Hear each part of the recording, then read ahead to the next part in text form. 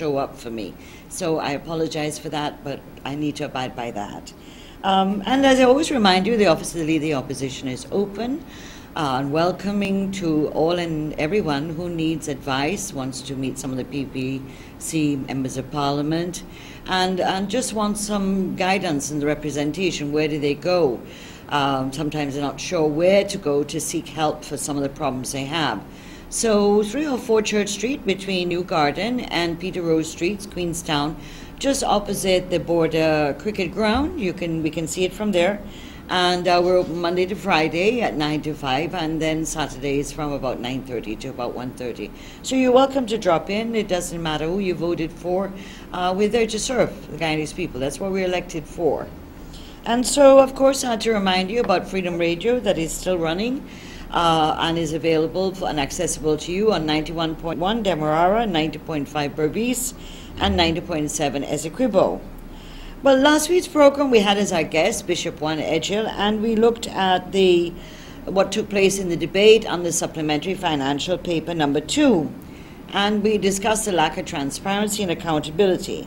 In particular, Bishop Edghill was with me, Member of Parliament, and he exposed the level of spending with regards to SARA, the State Asset Recovery Agency, and other entities such as constitutional bodies, as the Public Procurement Commission and the Public Service Appellate Tribunal, in which the government is in violation of the Fiscal Management and Enactment Act and even the Constitution. A year ago, August the 18th, 2016, right here on this program, Matters of Public Importance, I revealed for the first time, you were the first to hear it, the number of scandals and scams that are taking place since the APNU AFC coalition took office. And here's what I said a year ago, almost to the day. Quote, "This program will focus again on the lack of transparency and accountability and violations of the Procurement Act and financial regulations. I'm calling this scandalous scandals and scams. Have you, our listeners or viewers, considered or calculated the number of scandals that have been exposed by the PPC parliamentary opposition and by some media houses over the first year of the APNU AFC government? It is mind-boggling. At first of the beginning, many people thought this was a result of their being new in government. They don't know what to do. Others thought this was a result of incompetence and ineptitude. But month after month, the public is being bombarded like shock and awe as one scandal is exposed after another. The fact that the government up to now blames the former PPPC government for every mistake they make now has become laughable. These scandals are of their own making, and after all, they are the government now." End quote. So on that program, I announced 16 scandals. And by September 2016, the number had increased to 25. And these were listed in a parliamentary opposition press statement that was released at a press conference on October the 4th, 2016. And so I would love to read the whole press statement because it documents the 25, but I'm watching time, and I feel bad that last week I didn't give you a chance to call in. So we will try to make sure that you have a chance to have your voice.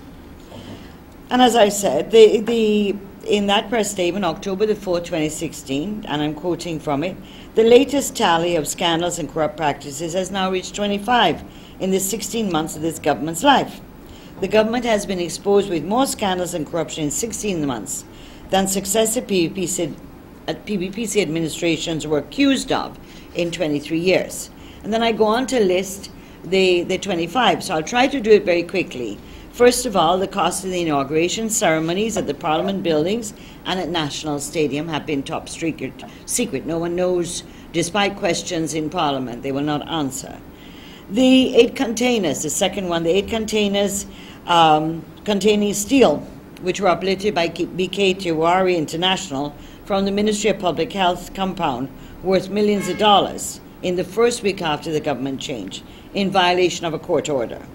And there's been nothing that the government has done to retrieve these containers, nor to the value of those containers with steel. 3, the dismissal of 1,972 Amerindian community service officers at one stroke of a pen. The appointment, number 4, of 33 foreign what they would call honorary advisors or honorific advisors to assist the government, and the appointment of a top-heavy bureaucracy of the presidential and ministerial advisors, which have only been partially disclosed in the National Assembly in response to questions put in 2016. The total numbers are expected to be nearing 100 advisors, local and foreign, at a huge cost to the taxpayers. 5. The India government of Guyana funded specialty hospital. The government gave the contract to a company, Fettes Lloyd, that the Vice President Ramjatan had been their lawyer when he was in opposition. This contract was given without going to tender at a price yet unknown and in violation of the procurement laws. This contract was only terminated when the company was delisted. Fettes Lloyd was delisted by the IDB, and the Indian government and Exim Bank withdrew the money for the loan. There's been no disclosure as to how much Fettes Lloyd was paid and what work was done by the company before it was delisted. 6. The first act of the government to give themselves enormous salary increases between 50 to 100%. And this was done stealthily and secretly. They denied it in the August 2016 budget debates, and then September, suddenly an official gazette pointed out there are the increases for all the ministers, president and ministers, by the way. And so, didn't tell the truth, tried to hide it from the public, and when we brought a motion in Parliament, of course, they defeated it. 7. Durban Park, which is an ongoing saga from 2015 December 2016 into 2017. And so, as you know, we have estimated, and we've talked on this program, at that time in October 2016, we knew that it was costing about 500 million Ghana dollars. As of today, the reckoning after the independence celebrations this year, it's more in the vicinity of 1.5 billion and going upwards. Then, of course, the president pardoned over 100 convicted felons in 2015 and stated this is to be done annually. They were said to be felons with non-violent crimes and juvenile offenders. In fact, this was not true. A number of these persons had been sentenced for violent crimes, and a number of them are back in prison. Others are still on the loose, walking around. And so when we try to ask questions on the criteria for the eligibility of pardonment, the Speaker of the House said it was an abuse of questioning by the parliamentary opposition. 9.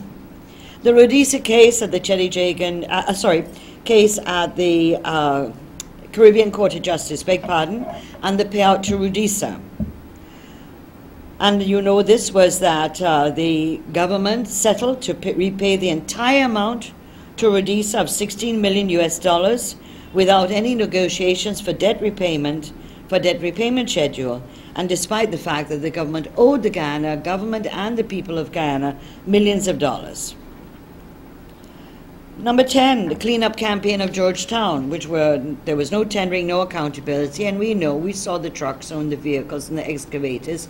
We know which companies got all the work and continue to get most of the work, including that at Durban Park and other work in the city. 11, the write-off of debts to the Guyana revenue and the nation by DDL worth billions of dollars, and this was exposed in April 2016. Was approximately $5 billion. Other companies that had write-offs with GRA, and according to the Minister Trotman, these companies have been compensated for their financial investment during the 2015 election campaign in the APNU AFC campaign. 13, the local government elections. Following that, the ministers, in violation of the laws, the Local Authority Act, in appointing APNU AFC mayors and deputy mayors and chairman and vice chairman for the 6 tied local authorities, 1 municipality, Mabaruma, and 5 others, NDCs, in violation of the Act, and therefore we have gone to the court on this, and the matter has not been heard up to now.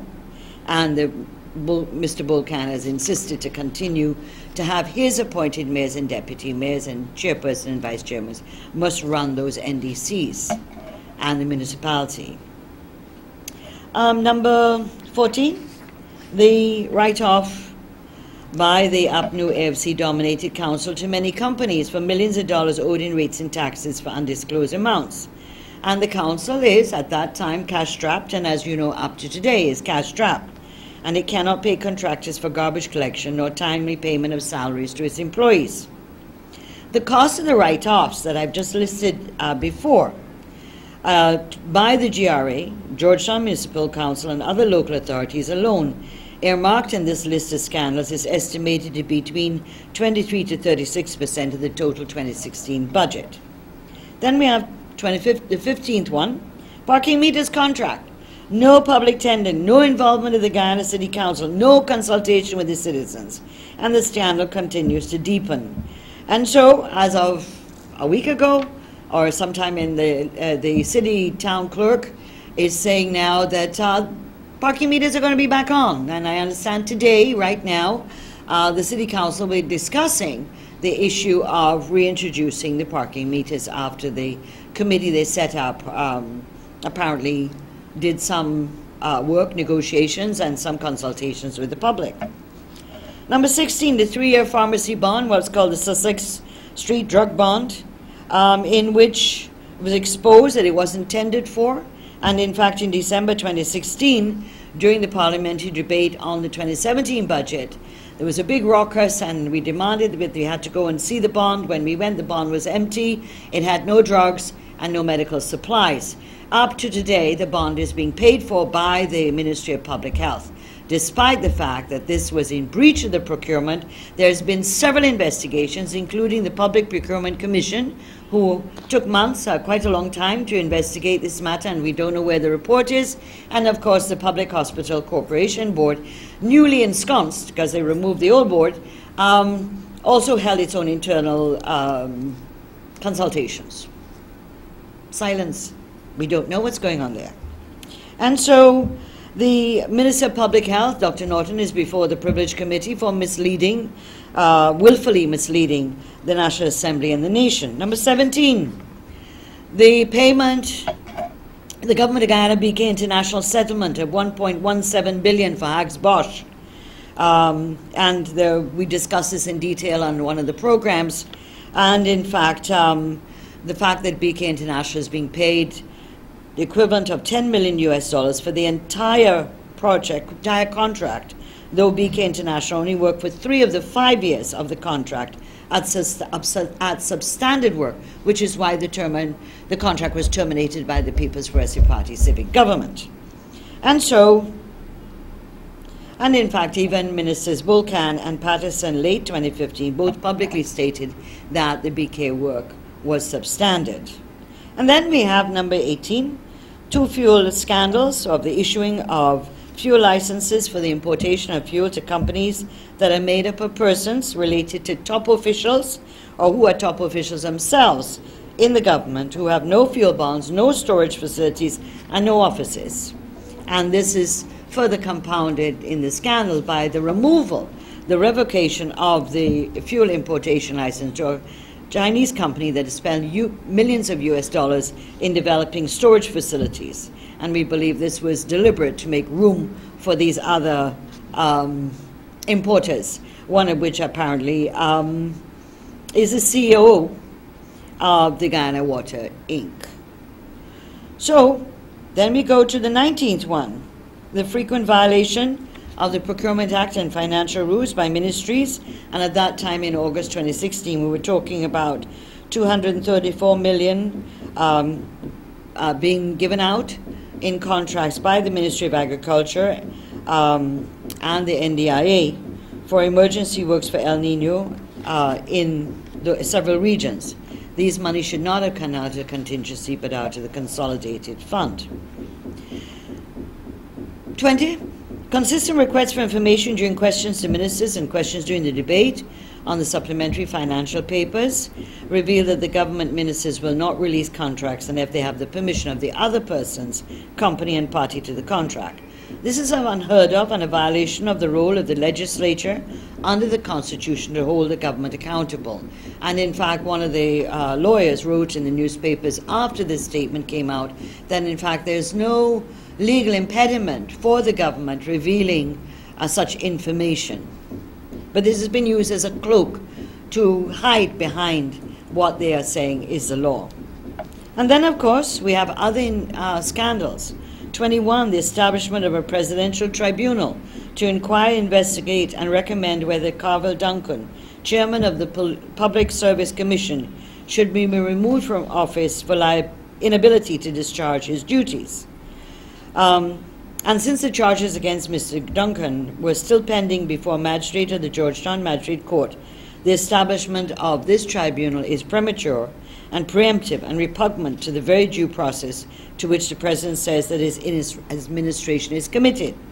One of the matters against Carvel Duncan is still before the courts, and of course you remember this was in this context that the Attorney General and Minister of Legal Affairs, Basil Williams, had accosted, was in contempt in relation to his treatment of Justice Holder, and you remember some of the repercussions from that.